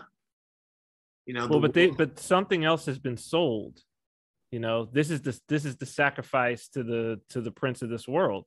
That's right. Is that I think they willingly know the suffering that they are putting onto their children and the damage that they're doing. I do think that they willingly, I do think that they know the potential of that. But I think what's being sold, the deception that's being sold, is it's a sacrifice for a greater good. It's a sacrifice for a greater good. Yeah. You're a hero if you do it. Safety. Mm-hmm. Yeah. Safety. I can't pass up a chance to bash millennials, so I'm going to do it. But yeah, this whole notion that father said, it was like she didn't live through Dresden. Like there was no, but it seems like at least the minor finger I have on the pulse of the great thought of what's happening now is that, yeah, no, we did. Nobody has known this amount of like, this thing has killed more Americans than World War I and World War II combined. And it's like, okay, so it's really feeding into this notion of, and we've talked about it before, and we should probably wrap up, so I'll try and keep this short, of this victim complex, this idea of like, look at how much you've suffered. Look at the things almost no generation has suffered in the way that you have. There was no riots, you know, as bad as the George Floyd riots, on top of like being in the middle of a pandemic. Like you guys really are some troopers for staying at home and like watching Succession or whatever. Like that's the voice of the devouring mother speaking. Yeah, that's the voice of the devouring mother right there. That's her path. But like, speaking completely in my own opinion, so I could be completely wrong, but like that's like a strategy that pedophiles use, is this completely catering to every single one of your discrepancies, I guess maybe is the word, all the things that you think are wrong, all the victim narratives that you want to put on, all the victim narratives you want to play out, all the ways that people have hurt you, just feeding into it. Yeah, that did happen to you. Yeah, man, yeah, that was really bad. Here, let's sit down, have this drink, we'll talk about it for a little bit. Like, it's very serpentine. It's very much the serpent. Yeah, there's this predator aspect to it of like lulling you into a sense of complacency because finally you're being heard. Yeah. Finally someone is like, all the things, all the self-pity that you've always wanted to express is finally finding like a good proper place to sit. Yeah. And you can continue to unload. By the way, Mother of God, no self-pity there. 100%. And that's where no self-pity there. Yeah. And that was kind of the Saint Ignatius Saint Ignatios Branchinov. Mm-hmm. I'm reading one of his works right now, is people who carry their cross without grumbling and who are not angry about carrying their cross are carrying their cross correctly.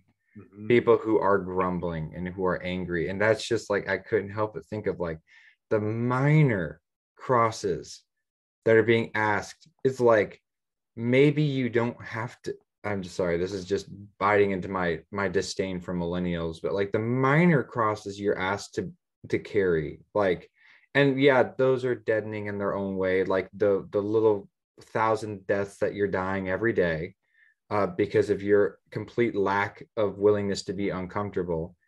Yeah, that's all a thing too. But like your unwillingness to like work a job that is slightly demeaning, or like maybe you don't feel like it doesn't feed your joy. Yeah, but let me cut you off real quick. Please do, because I can keep going. I just want to say, I mean, we're all in this together in the worst way, because the millennials' parents were the devouring mother. That's what I was about to say. They didn't want to. I mean, that's where the millennials get it from. They didn't hatch like that. their parents, which I guess that's my generation, right? Like, didn't want their kids to suffer. And I'll tell you something. Let's tell you a story. I was a young father. I had only one. I think maybe my second was born at this point in time, maybe. So I was a young father and obviously a very inexperienced father. And I remember being in my shop one afternoon. I can remember it like it's just happened yesterday. And a guy I'm talking with, and we got on to the discussion of kids. And I was saying to him, as I often do, I was drawing parallels between my life experience and in this case, being a parent and my understanding as an artist, right? And I brought up discipline and the need for discipline, both in children and in artistry. And this guy, right, who was my junior by quite a few years, he says, I mean, he's offended. Let me tell you, okay, this is 2001, right? Just to give you some insight. He's offended and he says, "You discipline your children?" And I go, and I mean, I remember my being like, I couldn't believe what I was hearing. Like, you can't make this stuff up. I go, what? I couldn't believe, like, what? What'd you say? He's like, "You discipline your children? Are you serious?" I was like, and I said, no. Do you know what discipline means, man? Like, he's like, "Oh, I know what that means. How dare you?" Like, he didn't say barbaric, but he said something to that effect. And I was like, "No, man, I don't think you understand how I mean discipline, whatever." So I remember just having to say, "Okay, I'm gonna go," and I think I got someone else to like take care of him or whatever, like another tattoo artist, whatever. I'll never forget that day because it's a lot like when my dad told me the Simpsons were gonna ruin society. That's one of those moments where I was like, I saw something happening. If you understand what I'm saying, like this guy who to this day I still don't understand where that comes from, but he was offended that I disciplined my children and would not hear anything of it, right? That was the first of my ability or for my experience of seeing that spirit begin to peek its head in the world. Mm-hmm. It's a demonic utopian spirit. It's the spirit. Dude, it's the spirit of the woke. It was like, again, this like 2001, whatever, demonic. I remember coming home and talking to my wife about it. She just kind of like, and it's, I say that because, for us, we are a kind of a unique family, whatever, because our external appearance, kind of tricks people, I guess. They just, she has dreads and tattoos and I'm tattooed. And so they just think that, I don't know, we're smoking weed with the babies or something. Like, I don't know what they think we do, right? But when people find out that we're conservative, and all that stuff, and have been the whole time, right? That we're Christians and all that stuff. And, and I don't mean Rush Limbaugh conservative. I mean like, Christian, whatever. Yeah. Like people lose, they're like, what? But the thing is like that spirit, that's my first time seeing it. And it's something that I've recognized my whole life of being a parent at this point, because I've seen it pop its head in other areas as well, but that's where it came from. It was this unwillingness to, again, not emulate and follow the example of the Mother of God by allowing the necessary sufferings to happen, right? That's how the millennials got where they're at, right? And so in that sense, it's really, to take on an Orthodox perspective on it in a kind of Dostoevskian way, I have to repent of that. You know what I mean?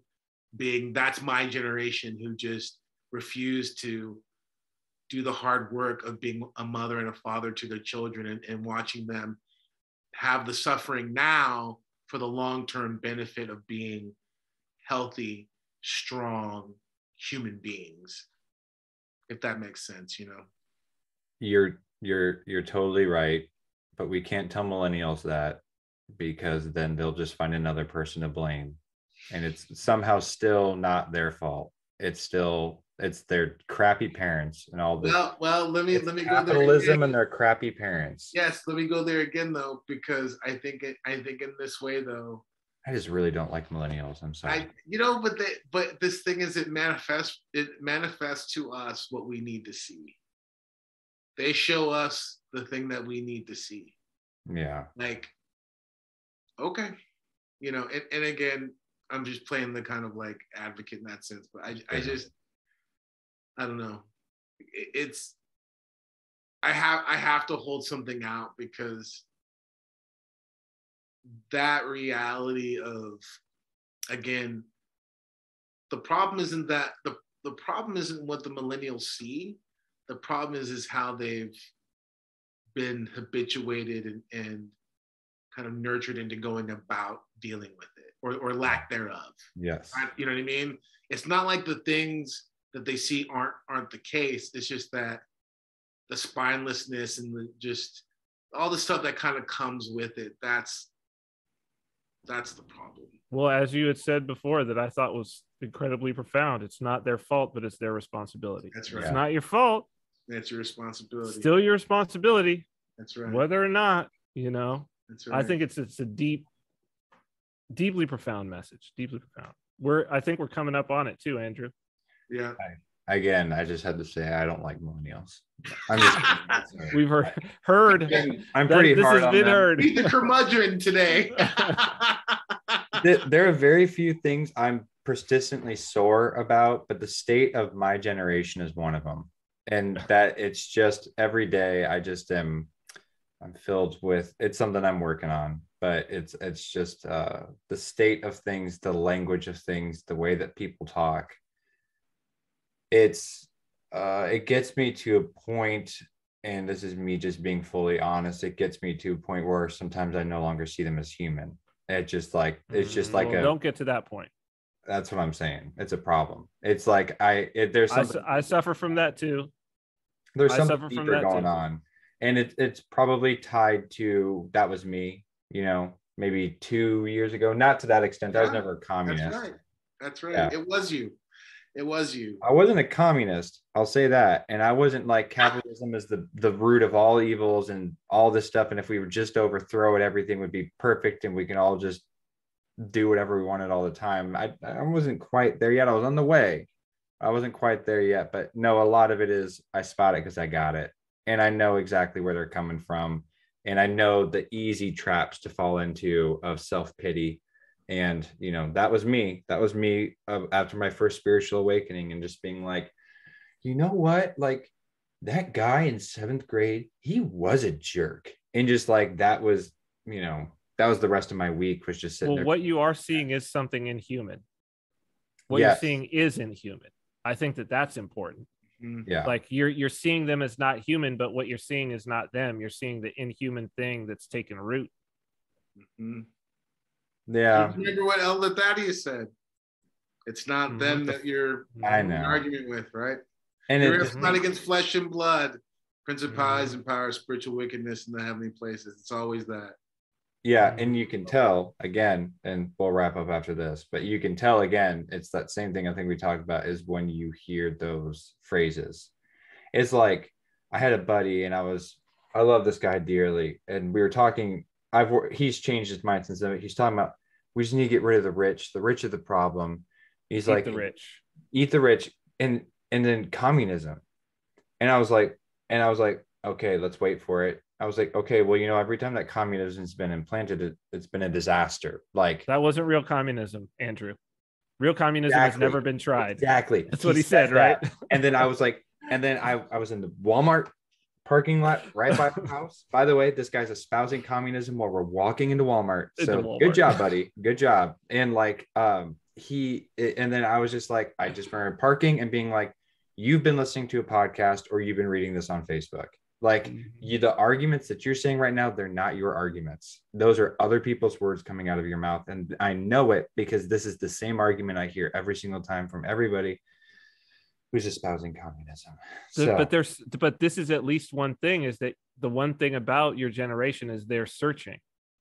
And I think that one of the reasons why this whole woke thing has taken hold and why this has taken hold is because it's such a spiritually like receptive generation. You know, they're very spiritually receptive. It's not like a materialist generation like mine.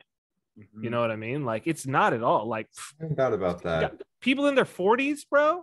Oh, so materialistic. Like the worst, dude. 20 somethings don't care about material things. Like, so much of their life is digital, like, which is already like getting close to the spiritual, right? Like, if they've got 1 million, they'd rather have 1 million followers than $1 million in the bank. You know? Yeah. So I forgot about that. So it's like they're so close, and that's the reason why the adversary is able to get such a grip, is because they're just these big spiritual receptors who are like, this world is not so great anyway. Metaverse time, right? So this is the thing, is that it might be the generation that ends up pulling this thing out, because this is the generation that if I'm just saying, Lord works in mysterious ways, man. Like, we can hope. My closing comment is that as far as that discernment of when to be a soldier and when to be a pacifist, you know, who's a great example of that is good old Captain America. That man is not afraid to kill. That man is not afraid to kill when he absolutely needs to. That's true. Throw a Nazi. He will throw a Nazi or two off a big building. But there are so many times where he lays the shield down and says, no, I'm not going to do this. So, I feel like this wouldn't be this podcast if I didn't throw that in there. So I agree. There are much better examples, but he's not a bad one. So speaking of the 90s, you 40 somethings, who is your favorite X-Man? Ooh. I know mine. Mine's Nightcrawler. Nightcrawler without a doubt. He's Nightcrawler's good. Nightcrawler's a priest too, yeah. He is. Oh, you know who mine is? Gambit. Yeah. You know what? You're totally a Gambit guy. Totally what? You're totally a Gambit. Totally 100%, man. You're totally a Gambit guy. Oh man. Yeah. I think I know fathers, and it's pretty obvious, but Gambit's not bad. He's fine. He's never awesome. He's not my guy. Awesome. He's awesome. I see the thing that I like about Gambit is I feel like Gambit is he's always on the outside. Like, even more so than Logan. Like, Gambit's always on the outside. But I feel like he's also like straight. Like, he's got a code of a moral code. He's not gonna break. It's a little, I don't know that he's royal path. I think that he makes some mistakes. He's definitely a sinner, that's for sure. Well, him and Rogue aren't married, that's for sure. Yeah. Well, you know what you're going to get with Gambit. That's the thing. Every single time, one-dimensional character, but I like his one dimension. I got to say that. No, there's I like nothing wrong with that. Yeah. Captain America beats him up, by the way. And Avengers versus X-Men, Captain America beats up Gambit. He doesn't have any, like, he's got that staff or whatever. He doesn't really have any staff. And he's got to keep everybody far away from him. He's just got to throw cards at him. Man. Maybe Gambit's way cooler than I realized. He's super cool. I could tell you who the worst X-Man is, though. Who do you think I'm going to say? Storm. Okay. Really? She's the That's worst. Interesting. Why? She's weak. She's out of the fight instantly every time. Every time. That's like a golden handcuff thing. It's like when you every time it's like, why are you even here? Like you get a little tornado started and then boom, knocked out. Like, what are we doing? Why? But it's like watching those old. She just looks good. She just flies in looking good and then bam, just knocked out.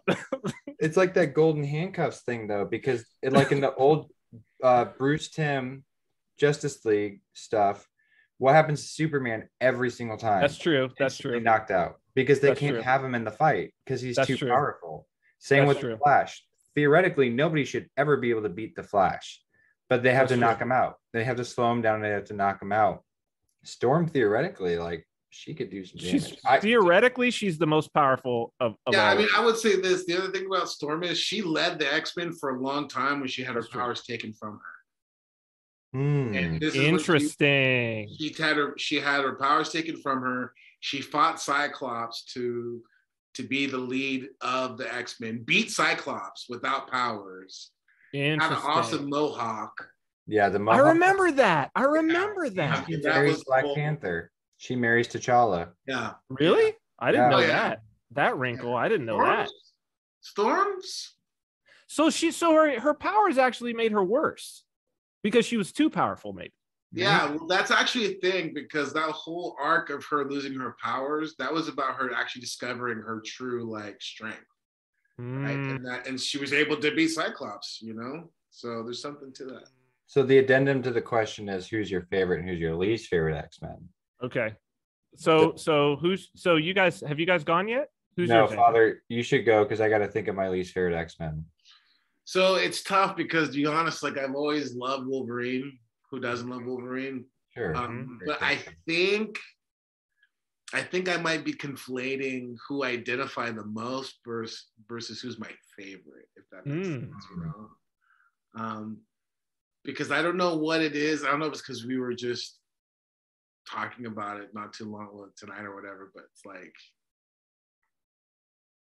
I used to really have a disdain for him, but in the last couple of years, just I don't know. There's just something in my heart about Cyclops. No, he's cool, and I love Cyclops. I mean, there's something in my heart about Cyclops, and just like there's something about the guy who tries to do everything right, and is just called a chump for it. There's something about the guy who's like, Cyclops is meek. He bears it, man. He just really bears it. He really bears it, and he's always holding back. Yeah. You know what I mean? For the sake of what he thinks is like right. And even when he's wrong, he's still a man who's trying to pursue who's a man, he's a man of principle. You know what I mean? And yeah, I don't know. There's something about Cyclops like it really resonates. Yeah. But I think my least favorite X-Men, I have to go kind of obscure, is there's a guy named Forge. Oh, I don't know. I don't know Forge. I don't remember. Forge is cool though. Okay. So Forge was this Native American dude who was like, his mutant powers, like the ability to do stuff with like machines and stuff like that. Oh, I do remember this guy. Yeah, he could build anything, whatever. But like, he was just one of those like blah, like characters that was there, and he even had like this weird thing with Storm, speaking of Storm, and there was this whole kind of like, I wasn't really sure because it was one of the first arcs I read when I was a kid. Like one of my favorite artists, Barry Windsor Smith, did the art for this arc. And it was about the loss of Storm's powers because she lost her powers because of him. Like he created a weapon that was able to take the powers. So there's this whole kind of Judas thing where like she was loving the dude who took her powers away. There's like a whole, and I just remember reading and thinking to myself, I'm kind of like, this is funny. I'm like, I know I'm emotionally not smart enough or mature enough to understand what I'm reading here. Like, do you know what I'm saying? Like there's something here that like, I'm not getting. And it made me uncomfortable, like in a bad way.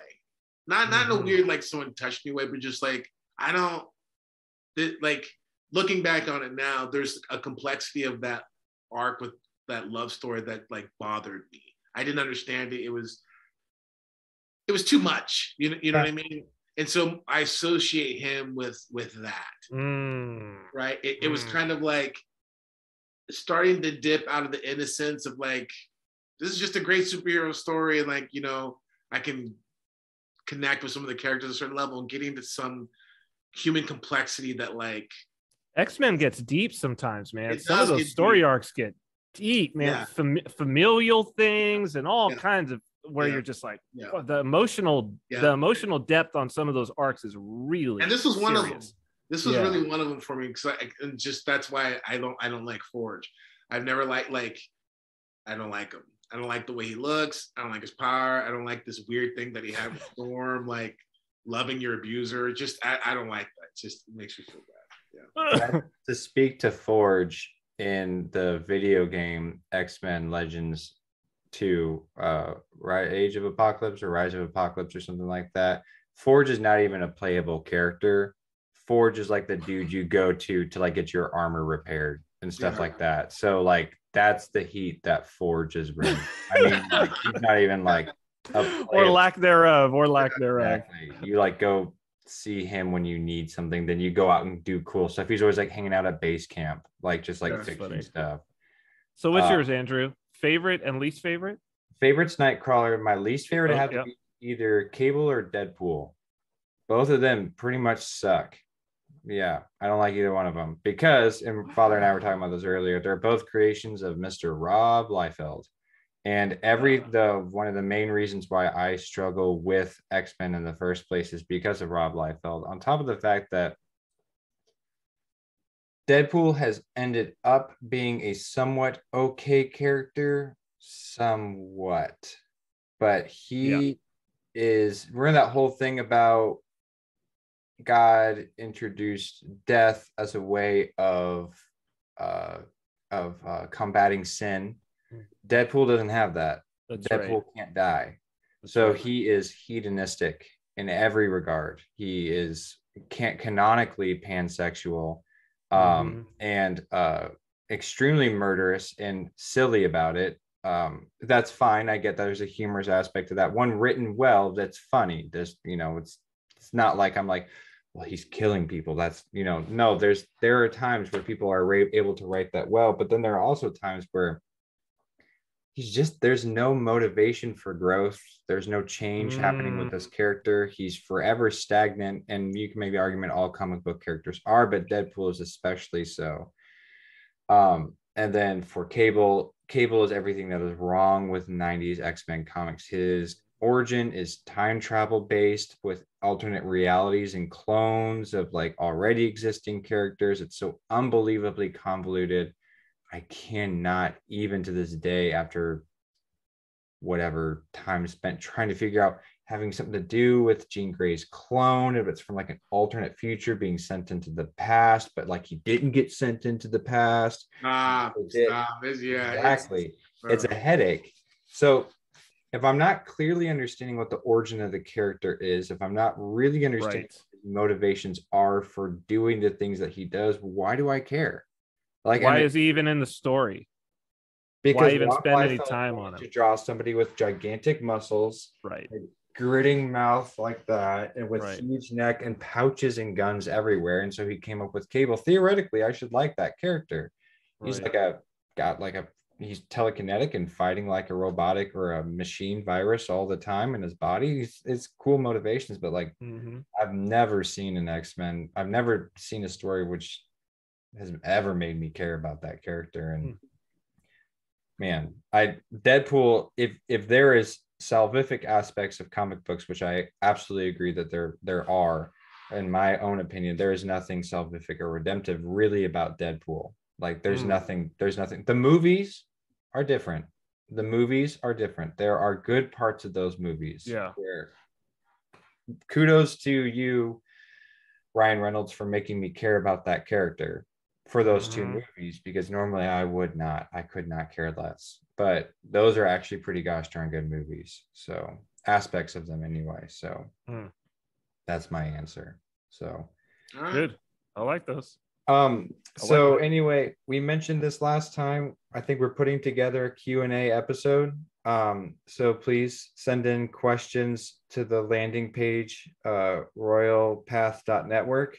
And I think that's it. I felt like there was something else, but I don't know. Or they can put them in the comments of the YouTube if they want to. There you go.